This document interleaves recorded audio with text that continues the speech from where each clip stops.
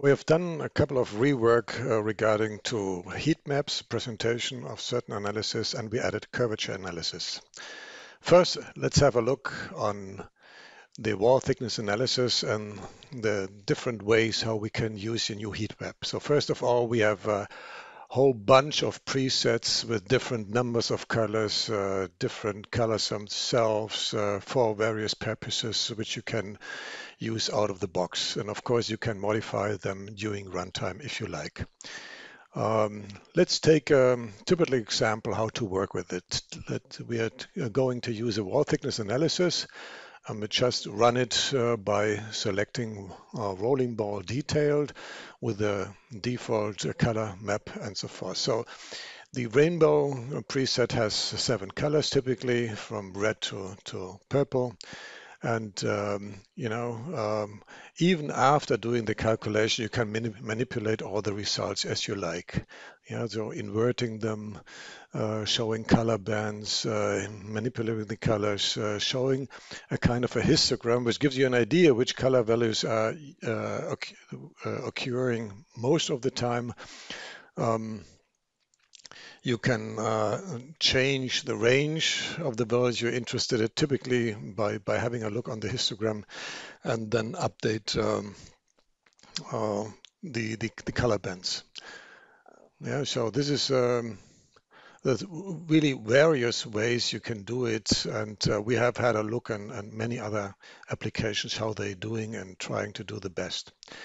Um, What's really differentiated to what we have done before is that we also allow to work with multiple parts where those parts might have different color maps. So whatever behavior we are going to change here in the working pane really depends on the part selected. Yeah, so if you have only one part and start the calculation, then of course this part is selected automatically. If you have multiple parts, you can select the one or the other or several parts, and then you can apply different color maps or heat maps to display the result in whatever way you would like to see it. Of course, we can also save that back into our views so that you want to, if you want to preserve it, it will show up. If you do not select anything, then here the color map will be removed and will appear in gray.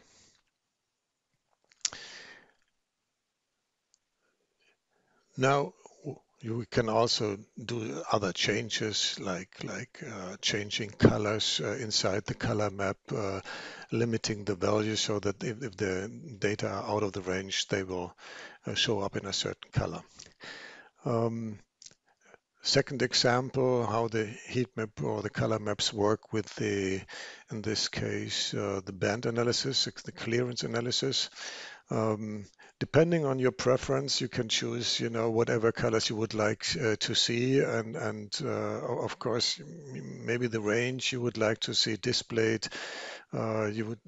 Can be limited to certain areas. Now you see some values were outside what we have to define, so we check the limit value checkbox, and it will show up with the color which is closest to what we've done.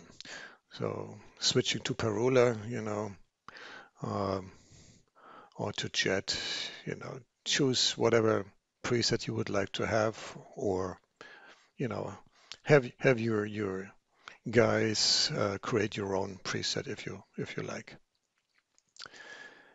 Now let's go to the new curvature analysis. One of the reasons why doing the new heat map was curvature analysis, because we had demand for more options, more possibilities, different behavior. So there's 3 different strategies like Gaussian mean and maximum. And if we just run it, you see maybe sometimes a good idea to remove one of those colors, because then the other colors are easier to recognize. And there again, whenever you play with the results, the range of the results, you can update the intermediate values so that 3D View Station will show it however you like. You see in the left side in the views that we have saved the same model with different strategies being displayed. Especially for curvature, this histogram is really helpful to see where most of the values occur, and you can then use that to adjust the range of your color map. Um, so, you're probably the expert. You exactly know what kind of strategy is the best to analyze the models you have and what kind of interest you have. The maximum seems to be for toolpaths, for instance.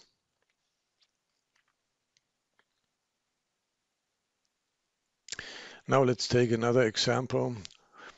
Um, Here we're also showing just using just the maximum. You see, we're also playing, uh, do we have fixed color bands or graduated colors, whatever.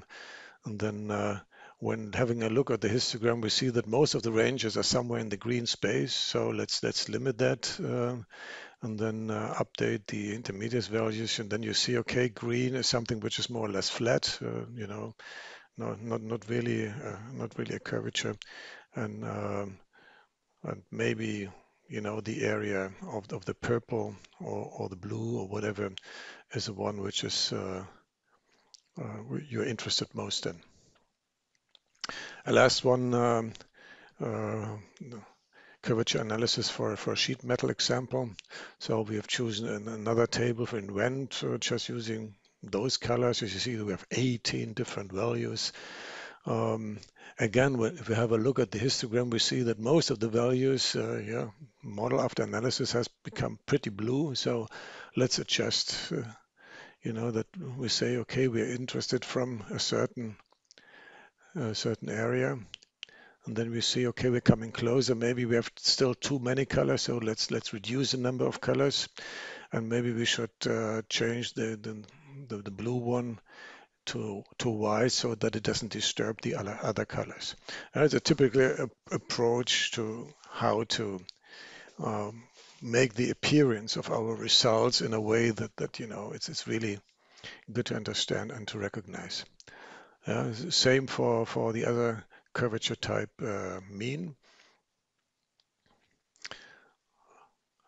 And we're also adjusting here the values so that we are more in the spectrum, in the area where we really have most of the values.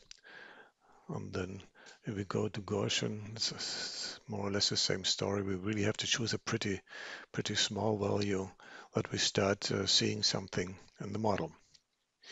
Yeah, okay, so that's it for this time related to new heat maps, color maps, the new curvature function. Thank you.